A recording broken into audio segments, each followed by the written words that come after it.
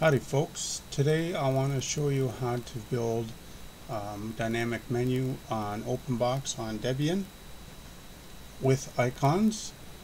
You can see all the icons here, they're automatically loaded, and all the menu items are automatically loaded too. So anytime you install a new program, it will show up automatically in this menu instead of having to build your menu manually like this is. My operating system here is Debian.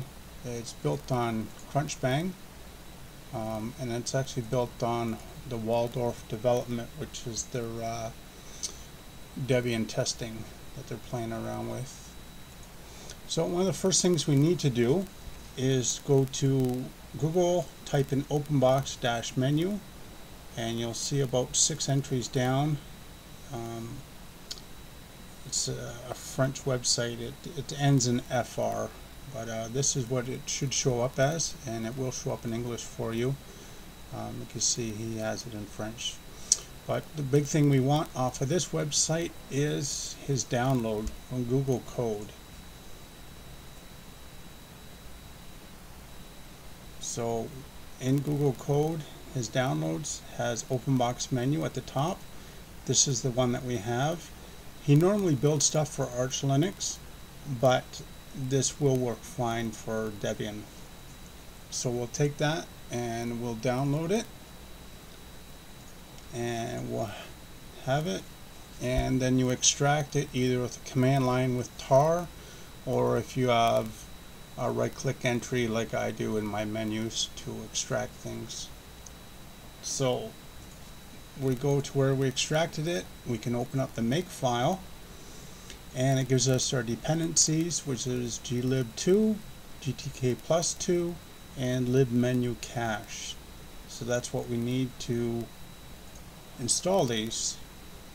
So if we go into the Debian repositories, these are the 5 items that we need. We need libmenu cache, glib2, gtk2, lxmenu-data, which will actually give us our icons and help build the menu for us, and menu-xdg, which is another program for building the menus. As you can see, the top 3 items have development tail on the end. These are the actual ones that you need. If you try to just install the GTK2, you'll end up getting errors on the build. So we go back to our folder where we extracted the Openbox menu. Open up a terminal,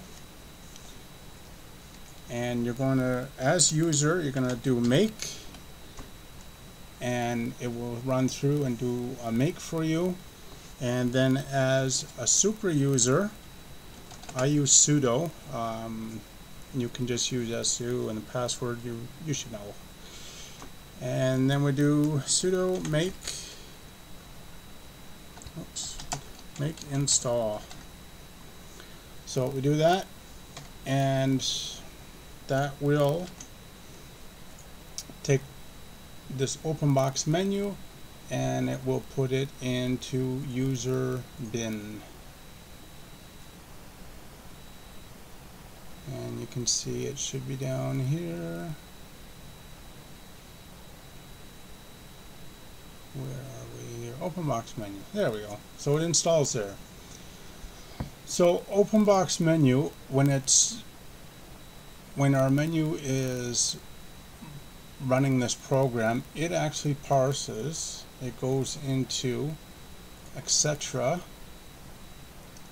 xdg right here, and menus, and you'll see I have LXD applications menu and XSC applications menu.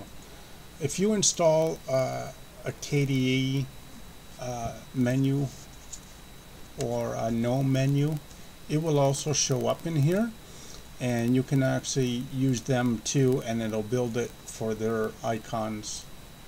But I'm using the LXD menu. It gives me acceptable icons. They all look nice, and it's all still GTK. Alright, so we have these. We have them all installed.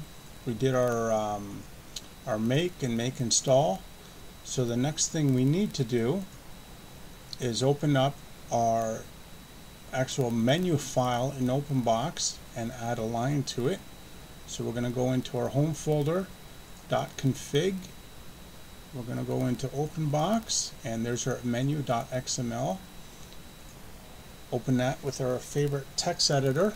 I use Genie because it gives color coding and just looks nice, and I'm used to it now. So, and you can see I've added a line, this line that I have here, I've added it into Genie. You can place it wherever you like. So if I take this and copy it and let's put it above my text editor.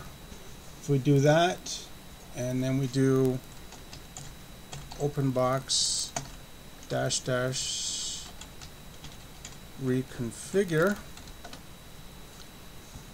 you should see I have,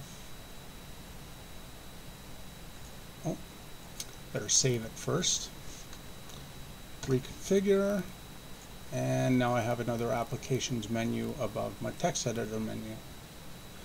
So I don't need that.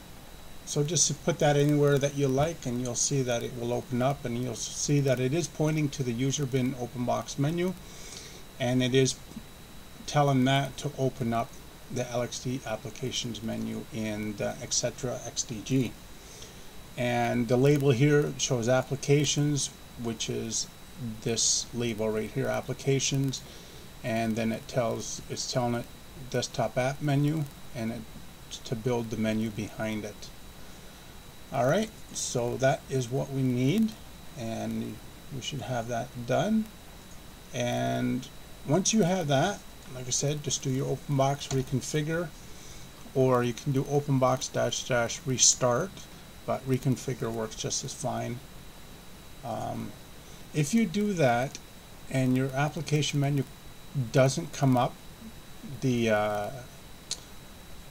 label here will come up, but if this menu doesn't come up and you end up with an error message in the middle of your screen, you need to make a new directory in user share. So just do sudo make directory user share Openbox, and in that directory Openbox that we just made, we need to make a file. So we just do sudo touch user share Openbox menu.xsd.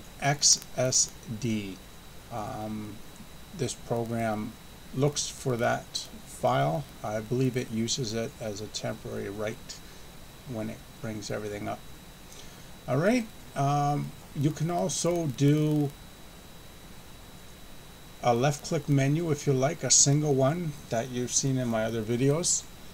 So this is a right click, and it's all integrated with my main right click menu for Openbox.